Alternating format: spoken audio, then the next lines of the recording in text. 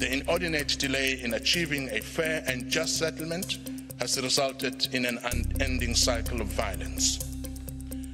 A clear legal characterization of the nature of Israel's regime over the Palestinian people can only assist in remedying the ongoing delay in achieving a just settlement. But how Israel's ongoing acts and omissions in Gaza, when will Israel's decades-long impunity for widespread and systematic human rights violations and violations of peremptory norms of international law end, if not now?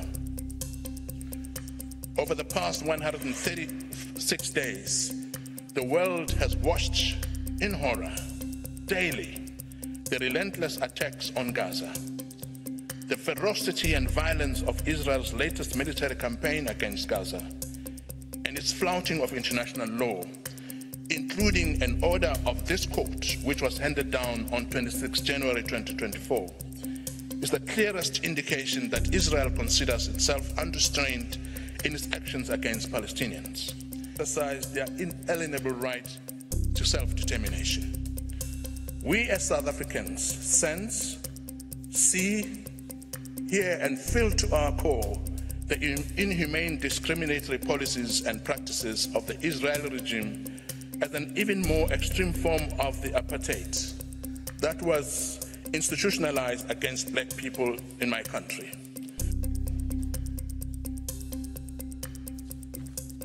It is clear that Israel has turned the temporary nature of the occupation into a permanent situation, in violation of the Palestinian right to self-determination.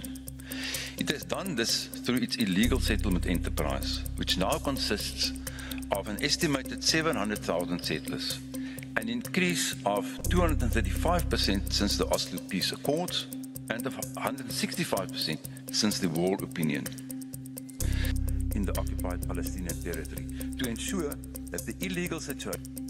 As the record of the past half century makes clear, Israel, as the occupying power, is not acting in the best interests of the population under occupation and is not administering the occupied territory in good faith, breaching multiple jus cogens norms of international law, including the prohibitions on annexation, self-determination, apartheid and genocide, on which I have focused. The liberation of the Chagos archipelago from Mauritius in 1960.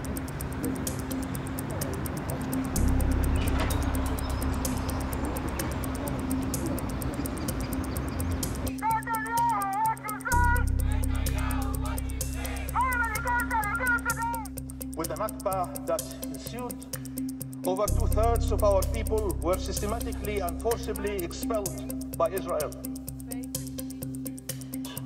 There is no safe haven. It means discrimination, both colonialism. Palestine will be free! Ethnic cleansing, apartheid, or genocide.